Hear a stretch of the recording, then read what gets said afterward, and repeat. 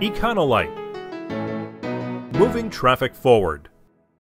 The purpose of this video is to demonstrate how to configure your display in Centracs. If you have logged in as a new user to the system, your Centracs system will display a blank configuration. The area under the menus is called a container. The container is where we will display information about the traffic system. We can customize the configuration of the container by selecting an option under the Window menu.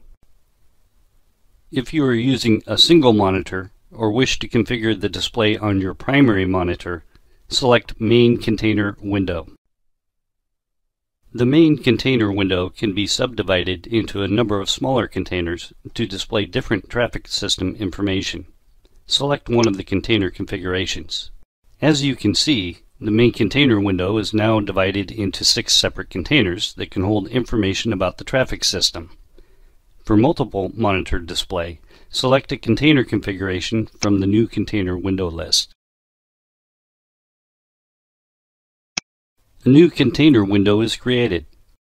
This container window may be dragged and dropped to an adjacent monitor.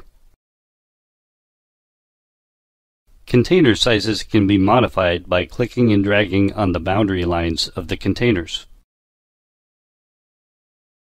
When you have completed configuring containers for your system display, you are now ready to add information to the containers. This concludes our video demonstration on how to customize your display.